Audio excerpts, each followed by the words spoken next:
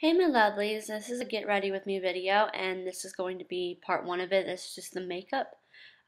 First thing I'm going to do is get my L'Oreal Light Infusing Primer and just put it all over my face. And I'm looking down or to the side. Looking down part of it, I'm looking at a mirror and I feel like to the side I was watching something on my computer, so ignore that.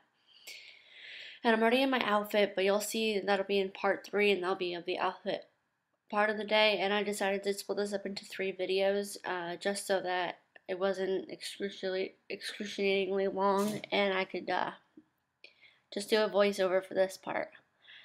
There's also going to be a hair part. Alright, now I'm putting my light concealer on from CoverGirl, which I always put on, and I put this under my eyebrow and in the middle of my forehead, or in between my eyebrows, down the bridge of my nose and under my eyes, cover up my dark circles. And I'm just blending that in with my Real Techniques Deluxe Crease Brush.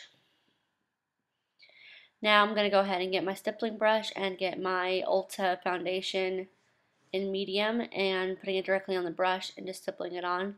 If you're new to my channel, you'll see that it's white, and the reason it is because it's actually one of those shade adjusting ones, which I really like because there's really no way you can mess it up. So I'm just blending that in with my stippling brush. I'm putting a little bit more on than I normally do because we are going to dinner and I want to look really nice. So I'm just blending that in. And now I'm going to go ahead and get my Stay Matte powder after I blend that in with my fingers. And don't pay any attention to my nails. They're really short right now because they were in a state, so I need to grow them out a little bit. Now that's my Stay Matte powder in 005 Silky Beige. Just setting my forehead and a little bit on my cheeks. My eyes where I put the concealer just so it doesn't move. And it makes a nice base for my cream eyeshadow that I'm going to be putting on later in the video. So I'm just setting that all over my face. Next, I'm going to go ahead and get my eyebrow brush from Real Techniques and my e.l.f. brow kit in medium using the, I don't know, gel, I guess. I don't know if it's gel, like the paste or whatever. And just filling my eyebrows, and then I'm going to go ahead and do the powder. And I think that I took a little bit longer than normal to do my eyebrows, but that's because I was trying to shape them and they were being really annoying. I have really awkward eyebrows,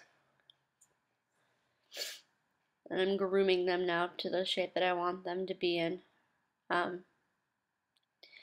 I like a high arch on my eyebrows. So next, after I finish with my eyebrows, it took me like a million years to fucking finish them. I don't know what's wrong with me. I'm going to go ahead and get my cream shadow, and this is the Maybelline Eye Studio or Color Studio, whatever the fuck it's called, 24-hour color tattoo, and this is an Audacious Asphalt, and I put it all over my eyelid as my base, leaving the outer corner and inner corner pretty much bare because that's where I'm going to be putting a different color in the inner corner and then a different base and color for the outer corner. I'm just blending that in nicely.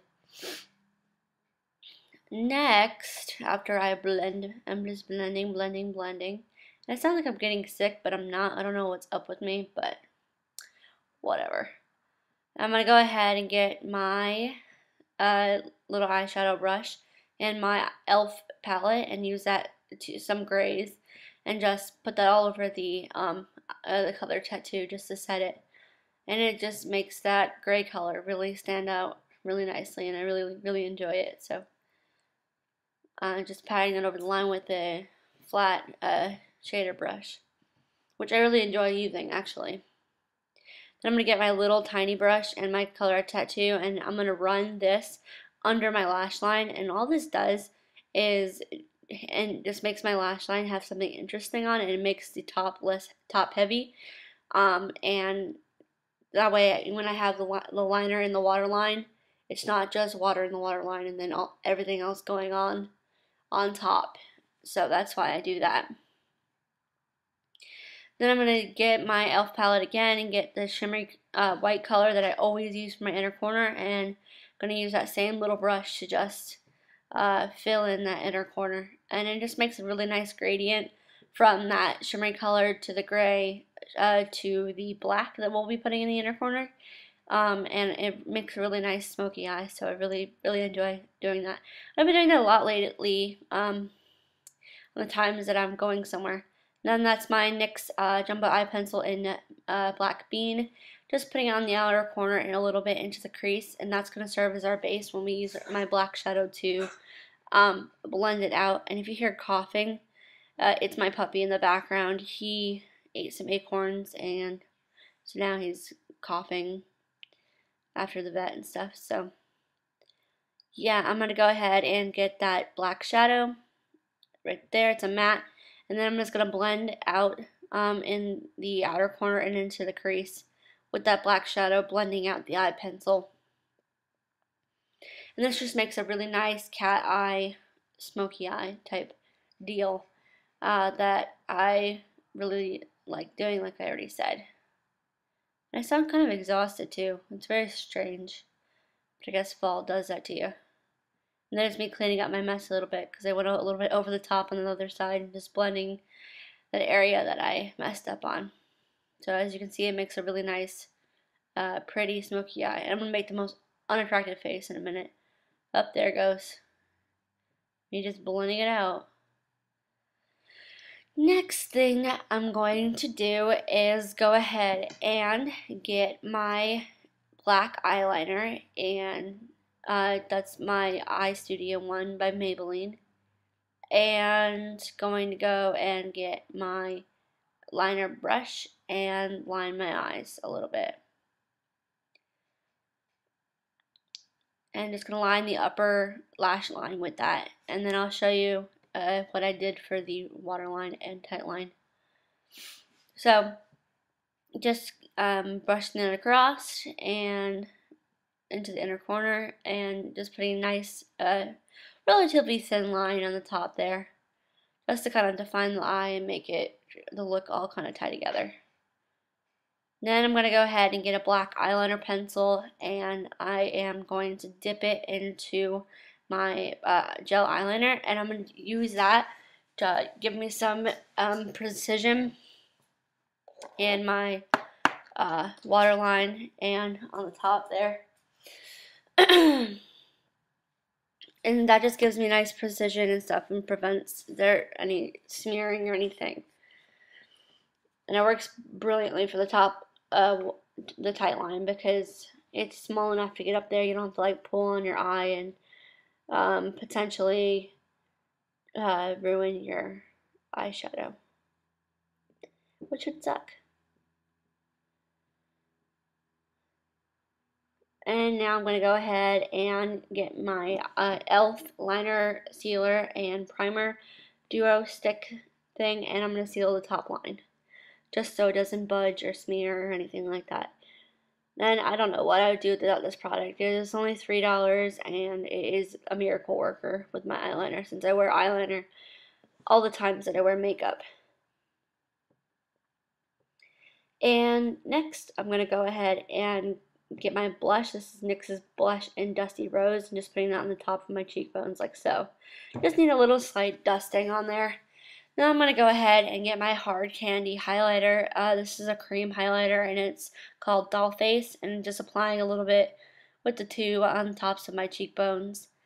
And just going to blend it out really well with my finger. And I accidentally put too much on that side, so that's why I'm using my ring finger to take out the excess, and then just blending it on the other side. And then just taking a little bit onto my Cupid's bow.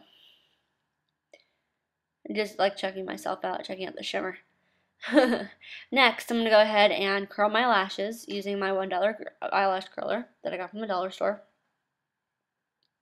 And then I'm going to take my Maybelline's Great Lash Lots of Lashes mascara and coat my lashes with a few coats of that and my bottom lashes because I really like the applicator. It's kind of tapered at the end, so it gets all those lashes in the inner corner and on your bottom without making a big mess.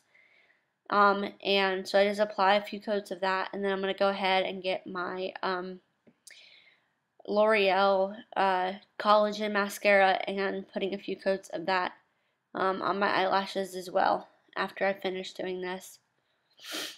Then I have my Fit Me Maybelline compact right there that I'm using as the mirror of.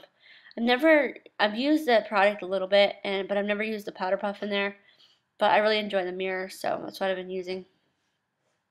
So I'm just going ahead with my L'Oreal mascara, giving a few good coats, wiggling the brush up, and making my eyelashes look very big and with a lot of volume, because that's just what I really like my eyes to look like. And then I'm going to go ahead and continue coating these lashes for about 1,000,000 years. I swear, that's the longest part of my whole entire makeup routine is putting on my mascara because I like a lot of it, and I've never found a mascara that's fully given all the volume without having to put multiple coats on. And I don't like wearing false lashes, so they feel awkward on my eyes. And since I couldn't find my lipstick, I ended up going with Revlon's Really Red and Revlon's Why Not mix on my lips. So I just decided to show you that this is the eye look and my face, and that's it.